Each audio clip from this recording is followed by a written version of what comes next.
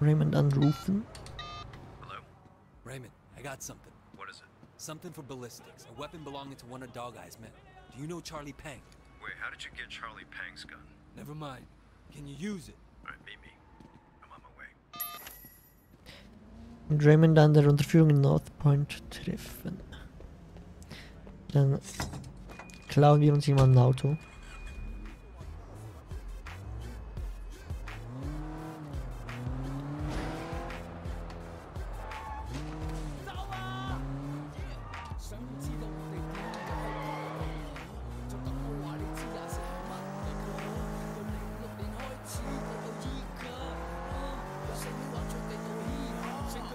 So, übrigens, wenn man mich manchmal vielleicht nicht richtig versteht.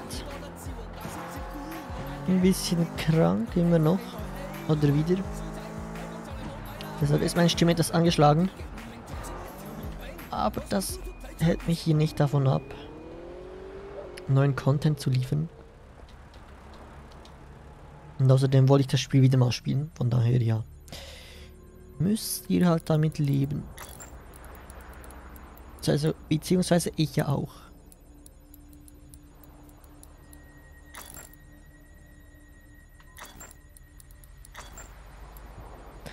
No.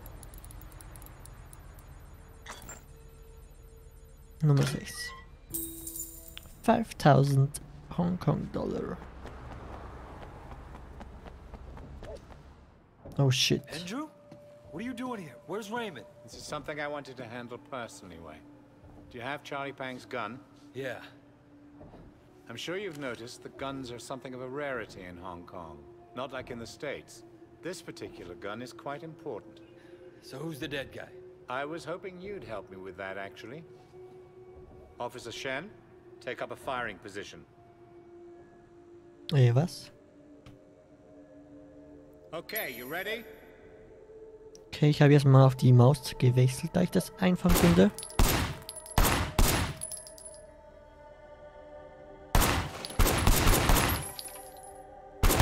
Listen, it's Oh. simple. We'll have to recreate the fight.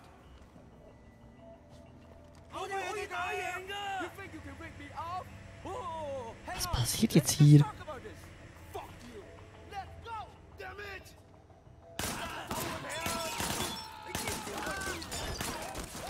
First he was in cover behind the barricade.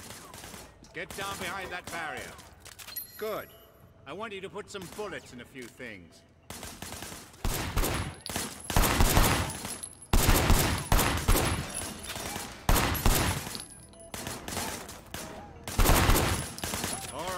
Good.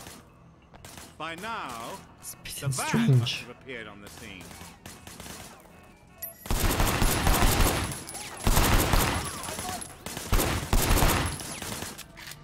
Der andere ist verpackt. Er kommt nicht weg. Then he must have run to over there. Shooting at the guys over there. There was a shooter, firing shots from the passenger window. But he couldn't get a clean shot, so he pushed forward. Keep going, come on. What are you waiting for? Silberling. Move it along, Wei. We Ja, don't was have a muss lot ich of machen, time. was? Drücken Sie, um zu springen, während Sie in Deckung sind.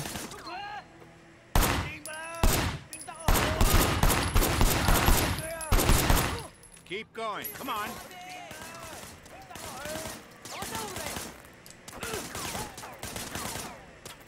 Was?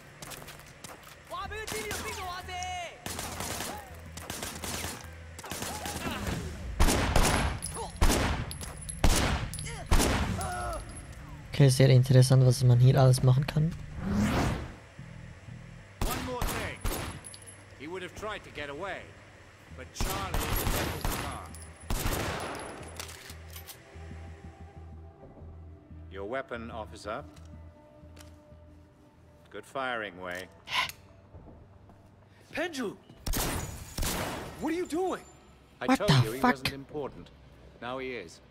He's going to help us nail Charlie Pang. It's for the greater good, Wei. You understand? I don't think I do, sir. Wei, I know who you are. You're just like me. You do what must be done. Local PD is on their way. You should go. Okay, I see. Ich glaube, wir haben gerade die ganze Szene einfach inszeniert. Da man diesen Mann tot gefunden hat. Und man braucht irgendwie eine Tatwaffe. Um es dem anderen Typen anzuhängen. Natürlich. Kandidateneignung Wei Shen. Schon wieder ein Bericht.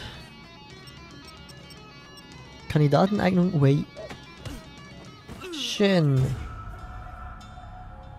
What the fuck? Ja gut. 21.000!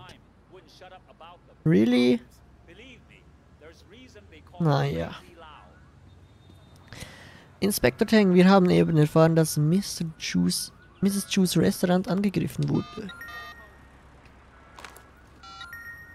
Tipp erhalten, wo Hotshot ist.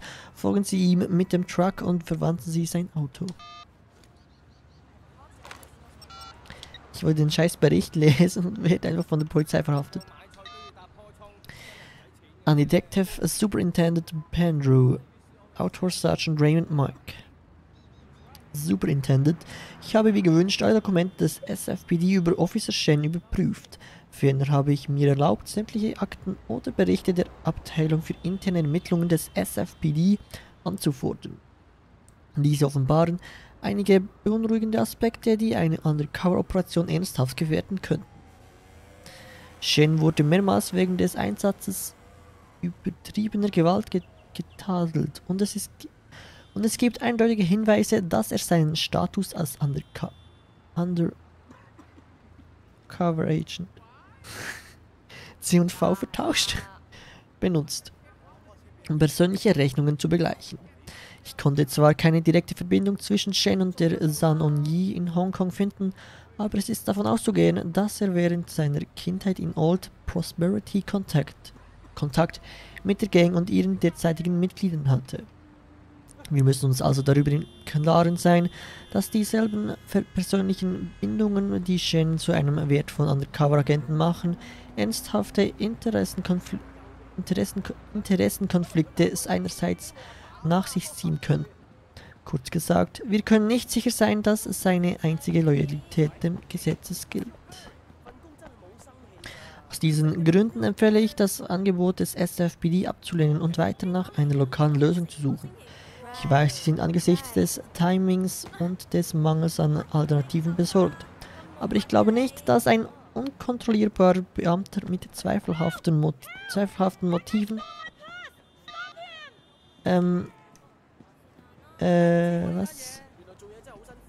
unserer langfristigen Zielsetzung dienlich wäre. Go, go, go! Der hat die Tasche geklaut.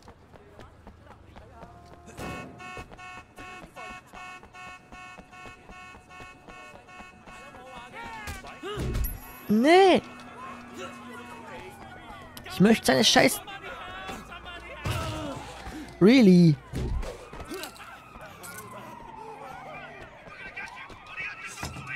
Alter.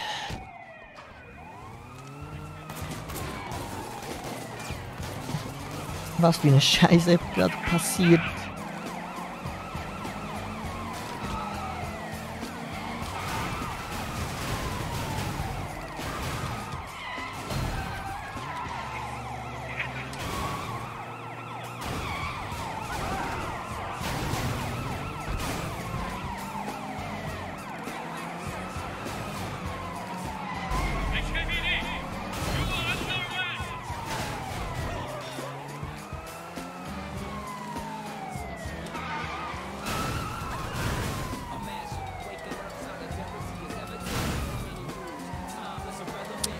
Oh Mann, ey. Was für ein Scheiß. Zuerst verhaftet, dann wird eine Tasche gestohlen, ich möchte helfen und dann werde ich verfolgt von der Polizei. Alter.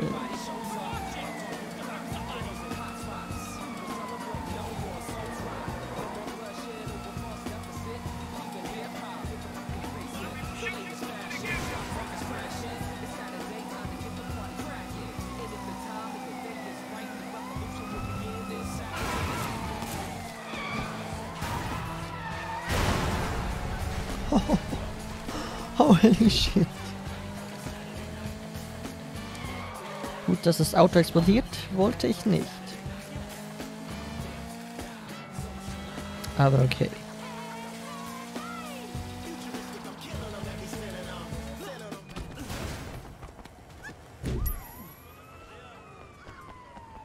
Was soll jetzt das schon wieder?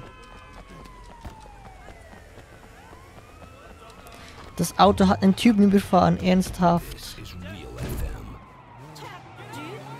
Wow.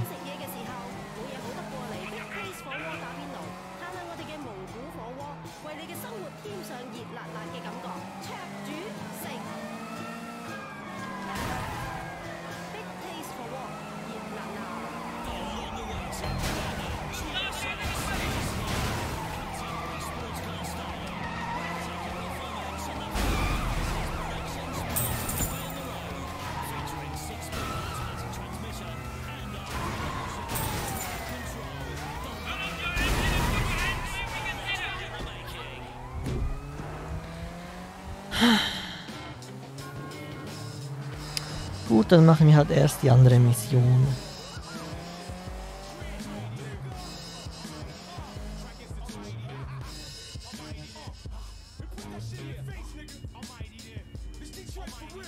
Was ist dieses Symbol hier auf der Karte?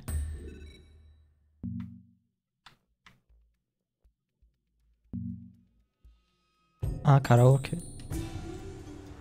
Okay, ich glaube... Ja. Es wohnt gerade jemand bei uns im Haus. Ich hoffe, man hört das nicht allzu fest.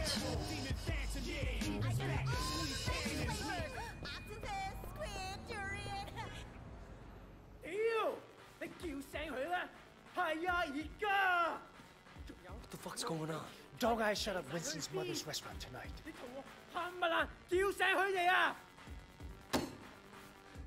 Winston, I just heard. Your mother? She's fine. But 2 of our people were killed, and a couple customers were wounded.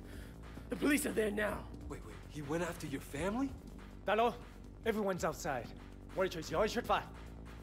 Listen up! We're hitting a sweatshop on the waterfront.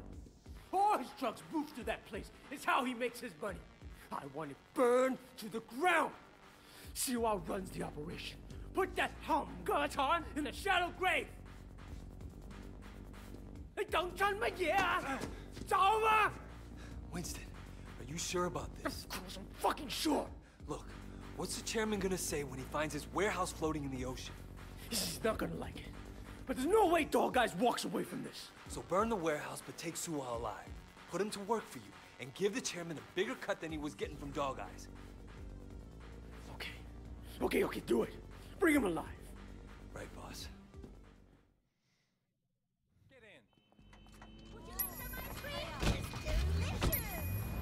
Okay, let's go, Leute. Dann wartet der Wall Street Boys folgen. Yeah, no kidding. We're short a gun. You're good with your hands, Shen. Let's see what you can do without iron. Look, hold on. We shouldn't go in shooting anymore. There'll be workers in there, and we need Suwa alive. He's worth a fortune. Oh, we're going in shooting. This is Dog Eye's biggest moneymaker. They're not gonna give it up without a fight. But you want me unarmed? You're the new guy. Once you're inside, find your own gun. And use it. Believe me. Are you insane? Really? Die wollen mich unbewaffnet da reinschicken. Proof that you're not a cop. As far as I'm concerned, there's only one test that matters.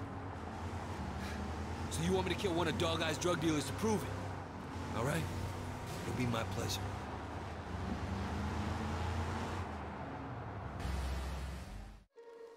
Love is love. Yo.